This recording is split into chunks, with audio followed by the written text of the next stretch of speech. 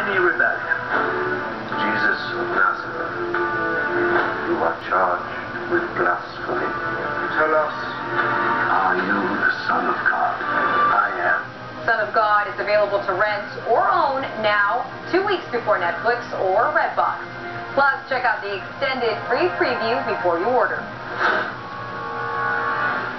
Lone Survivor tells the remarkable true story of a team of Navy SEALs who...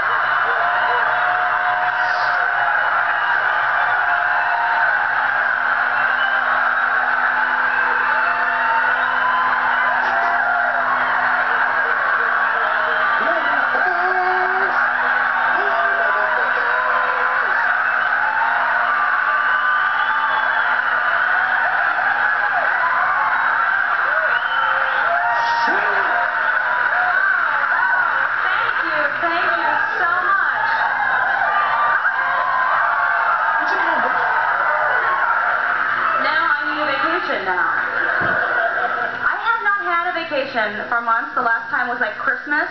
I went to Calistoga up north for mud baths and relaxation, and it was so fucking boring. I was like, we gotta go. I cannot listen to any more Enya. Get this twig out of my ass.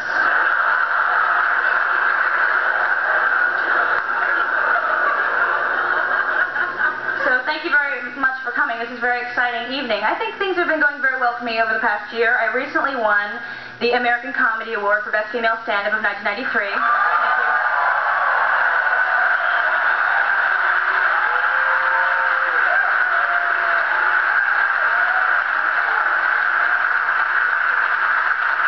It was the best night of my entire life because I was seated at the same table as Rosie Perez.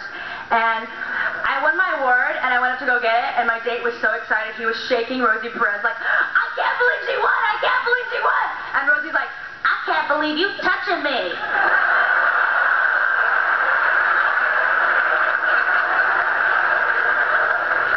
I think that's the best thing about living in Los Angeles, seeing celebrities. I saw the best celebrity I've ever seen in my life. 2 weeks ago, driving down the street from my house, I saw Prince. And let me tell you, he is a sexy motherfucker. He's like 3'9".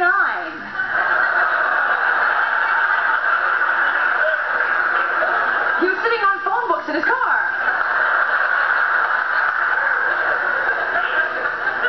My friend once saw Prince in Minneapolis on the bus. My friend was on the bus, and Prince gets on with these two beautiful women, I guess Diamond and Pearl. And Prince goes right up to my friend and he goes, do you know who Prince is? And my friend goes, yeah. And Prince goes, good. That is so cool! I'm gonna do that. When I get famous enough, I'm gonna get on the bus, go up to some guy and go, do you know who Prince is?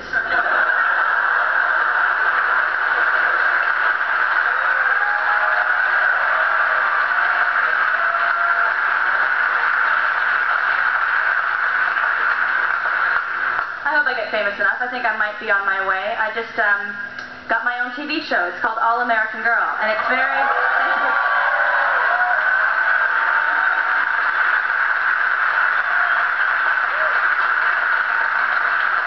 Took a long time to agree on that name. You know, I wanted it to be called The Margaret Cho Show because I'm such a fucking egomaniac that I couldn't have it any other way, and they had their own suggestions. East meets West. Walk on the Wild Side. W-O-K, walk. So I had a huge tantrum and said, fuck you, we're going to call it Chinkies.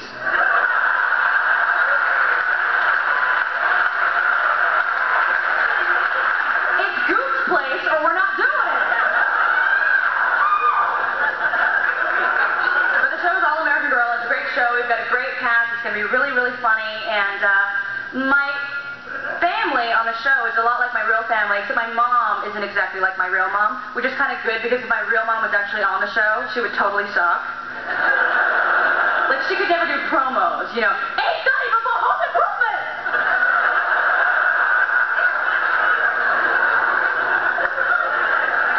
She just sound crazy, so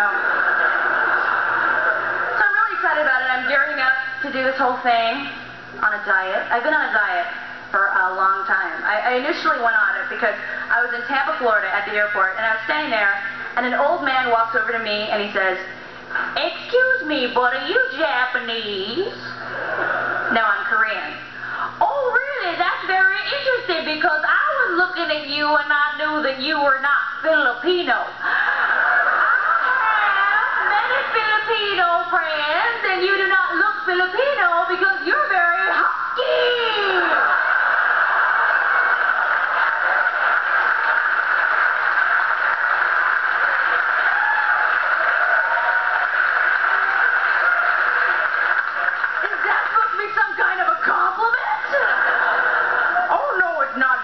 You're just very strong, very husky.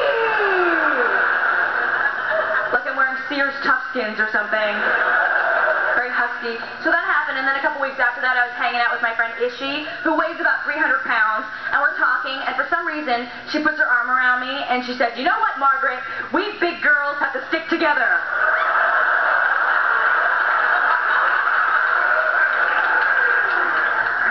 About my personality that makes people believe they can be completely honest with me, and I fucking hate that.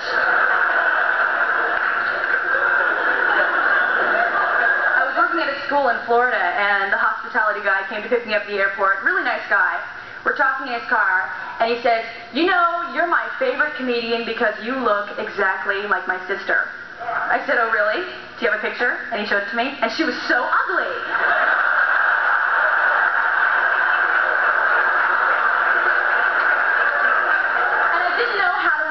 You know, what the fuck is this supposed to mean?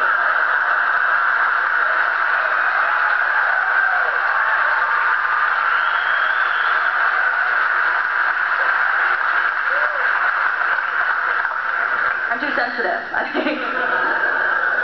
When I first started working on the show, I went to go meet with the powers that be, the people that are sort of seeing over everything, and we had a great meeting all day, and then I get home that night and I get a phone call from one of the executives saying, "God, Margaret, it was really great to see you today, and it was really wonderful, and I'm really excited about the project.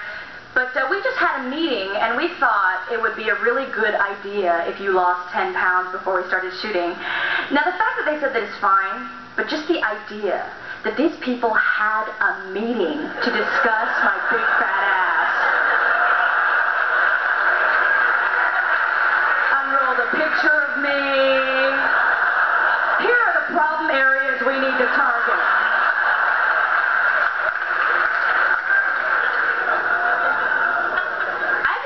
So people will say these things, and it's fine. I was in New York, and I got a write-up in the Village Voice, and the writer really liked my show, and he was very, very complimentary, but he described me this way: funny, sexy, zoftig Margaret Cho. What is zoftig? Isn't that German for big fat pig?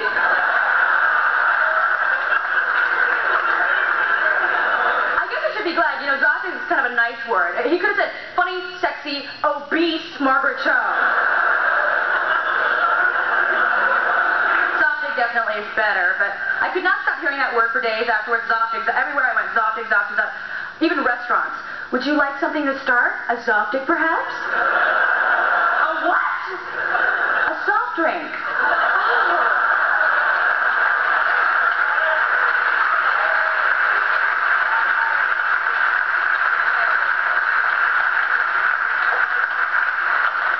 Give me a Coke. A Diet Coke. But, you know, it's okay. I have a trainer now. His name is Vinny. He sounds like his name is Vinny. He comes over and he's like, alright, okay, now we're gonna do lunges. Let's go. 1, 2, 3. Oh, well, last time I gotta start over.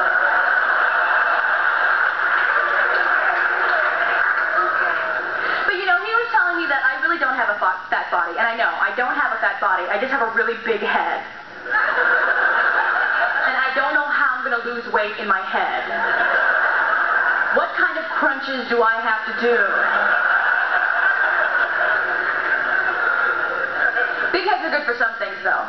Like television commercials, which normally I don't really think I'm right for. Like, I could never sell douche because I do not look fresh at all.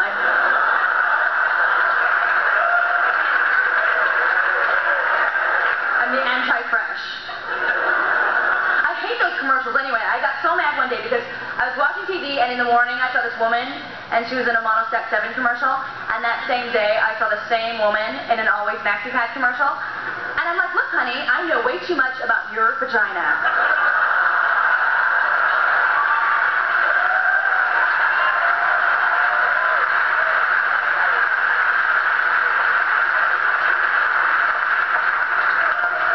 Actually, I'm not really allowed to say the word vagina because I don't even use mine, so...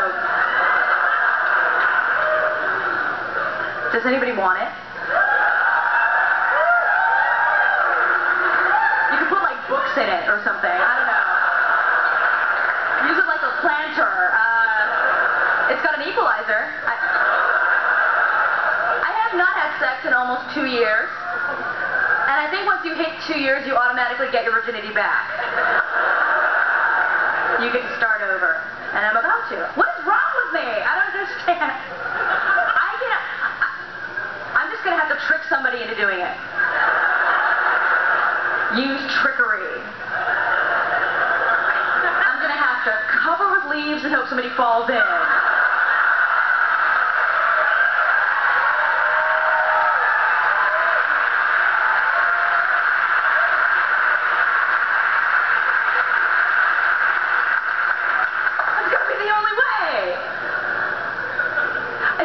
Really hot if I didn't talk. That's my problem. I just have a big mouth and I just say the wrong things, but I don't know.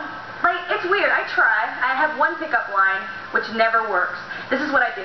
If I'm at a club and I see a guy that I like, I'll smile, and if he smiles back, I feel comfortable, and when I feel really comfortable, I'll walk over and I'll say, stick it in!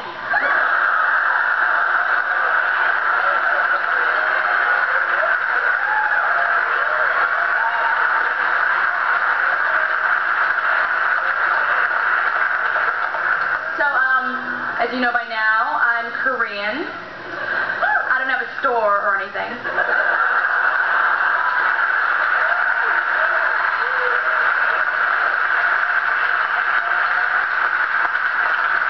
Well, not anymore. I look very Korean. I have very typically Korean features. I look like one of those girls that you would see in a Korean grocery store on a calendar, holding a box of soy milk. Drink Vitasoy, it's good for you!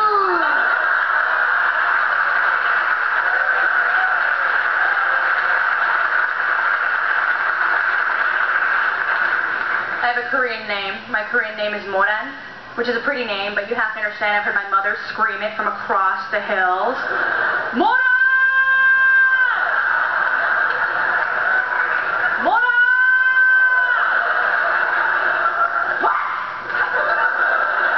I'm sure you can relate. When I get famous enough, I want to have my own fragrance and have it be called Moran, and have the ads be old Asian women coming out of French doors, like in the Egoist ad. Moran!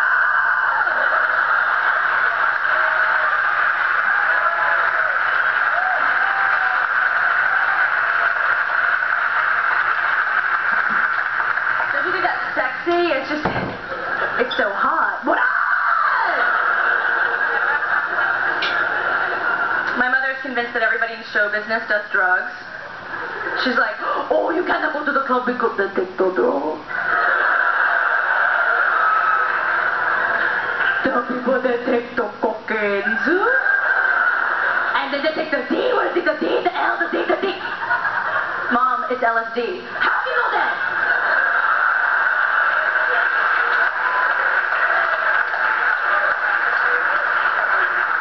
My mother has a problem with blind intersections. She will sit there for a very long time and rant. They never give you a chance!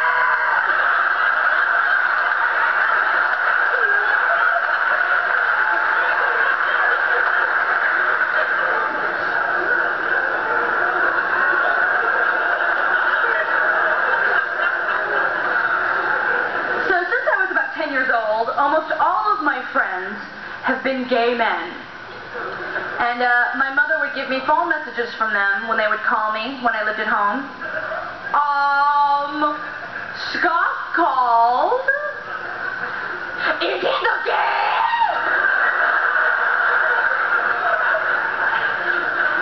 Well, God, Mom, I don't know if he's the gay. That's a lot of pressure to be the gay. All of that resting on one guy. He has to do the parade all by himself.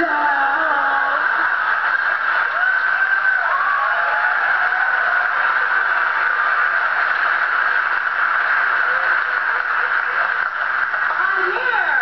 I'm queer. I guess I'm the only one.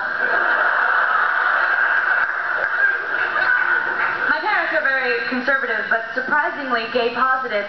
In the late 70s, we owned a bookstore in San Francisco on Polk Street, which then was a huge gay mecca. And my mother, for some reason, was in charge of the gay pornography section.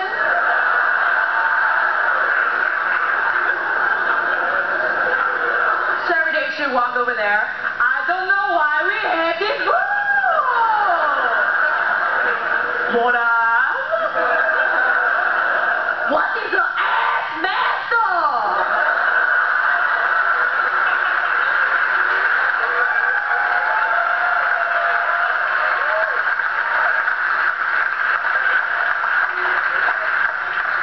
Mom, I have no idea what an ass master is.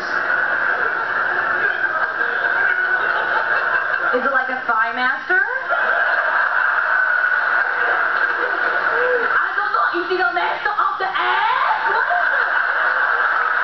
What is that master?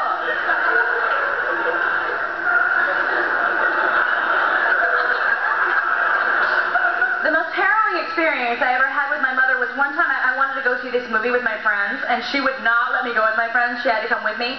So I had to go see The Wall with my mom. Halfway through the movie, somebody actually passed her a joint. What is this? I don't smoke. I don't know why they give this to me. That's so...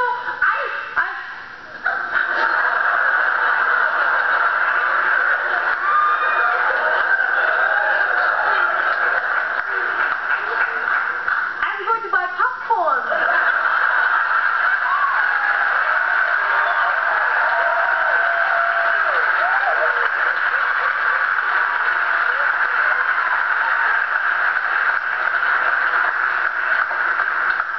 Family is really bizarre, but my brother is the weirdest by far. He's very strange.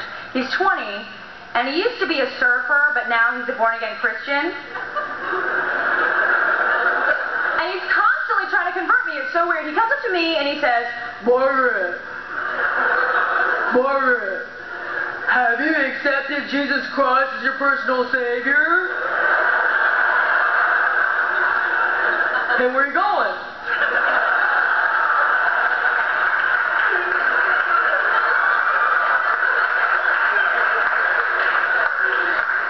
Bitch.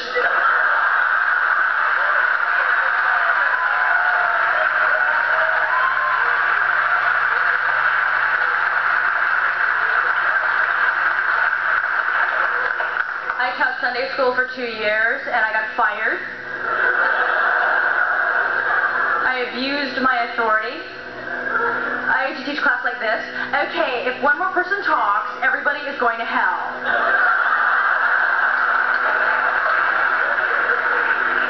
used to keep a list on the board of who was going to burn. We did nice things in Sunday school, like we used to send money to underprivileged children overseas, which is a great cause, but sometimes I couldn't help but feel emotionally manipulated by some of the literature they'd send us, so we'd send them more money. Just outrageous accounts of these poor children. Liu Chen lives in a village with her 35,000 brothers and sisters. They live in a cardboard box. Here she tells a tragic story of the poverty that she must endure every day. Today I went to the market to buy a chicken head. But I did not have enough money, so I had to sell my finger.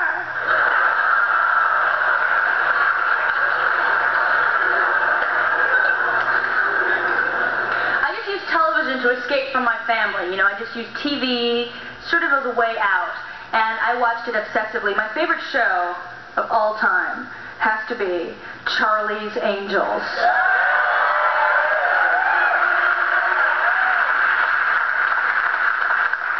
Except I don't think it should have been called Charlie's Angels, though. I think it should have been called And Then There's the Hoe. Let me explain. When there are three girls that are friends, there's always one sweet one smart one, and then there's the hoe. Check amongst yourselves. Which one are you? And I know there's a lot of Asians here, so it doesn't count if your last name is Ho, by the way. My hair was so feathered that the back of my head looked like a butt.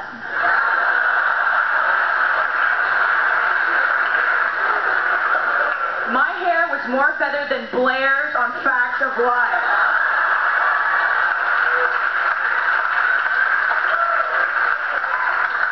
I loved all those shows. I loved The Love Boat. I think that was the best night of television ever, The Love Boat Fantasy Island Saturday night.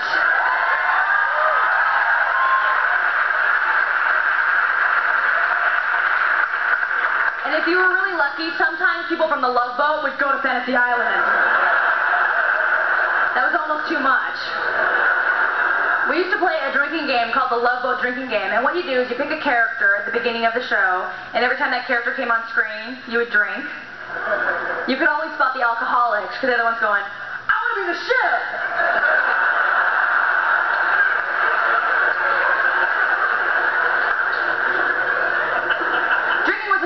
Teenage years, I used to take a thermos and go in my parents' liquor cabinet, open it up, and take out a little bit of alcohol from every bottle that was in there, and fill it back up with water.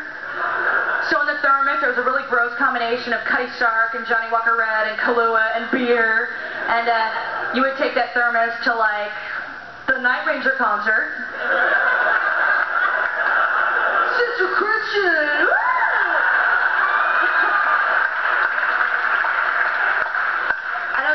Alcohol was the kind of alcohol that would make your best friend barf out their retainer. That's like the worst thing that can happen to you, barfing out your retainer. Because you can see it coming out, it shoots out, kind of clatters to the ground, and the worst thing about it is you know they have to go back in your mouth. I was obsessed with Saturday morning cartoons, which I still love. But then it was always so sad because you knew it was all over when Soul Train came on.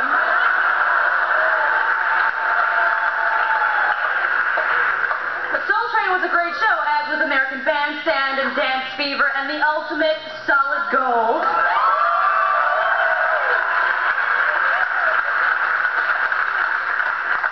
I love all those shows because I love the music of the 80s. It was such an oh Mickey, you're so fine time, you know? It was such an 8675, 309 time, and my family never had any money then, so I couldn't buy records or tapes or anything, so I would tape songs off the radio. I'm sure you did that before, right?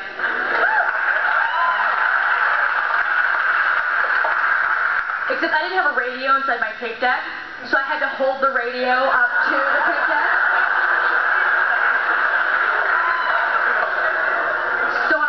tapes. You can hear my mother screaming at me. Come on, Eileen.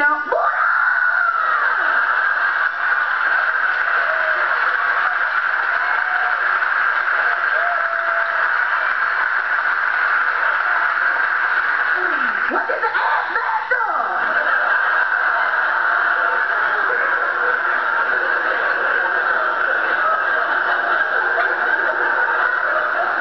KTEL just released a 5-CD compilation entitled Rock of the 80s. We will be listening to this music forever. In 50 years, we'll all be in some senior citizen center somewhere going, oh, put on Hungry Like the Wolf again.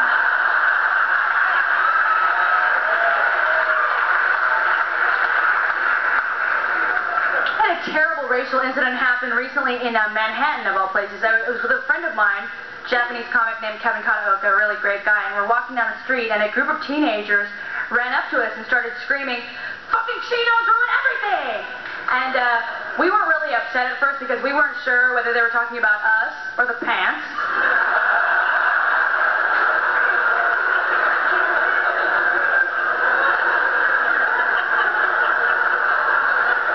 Could be either really racist or really fashion conscious, you know. You don't know. I was staying at a little bed and breakfast in Michigan, and they had a kitchen that I could use, and I was really excited because I never get to cook my own meals. So I went and bought all this food, and I brought it back, and I asked the woman there if she had anything I could cook with, and she says, "Oh yeah, do you need a wok?" Yeah, and some 1,000-year-old eggs if you've got them. You stupid bitch, what do I look like? Martin fucking Yan? I don't think so. I think racism is the biggest disadvantage to being Asian in America, but if I were to choose, I think the biggest advantage to being Asian in America is that if you're at an airport or a bar or something and somebody comes up and talks to you and you don't want to talk to them, you can just pretend you don't speak English.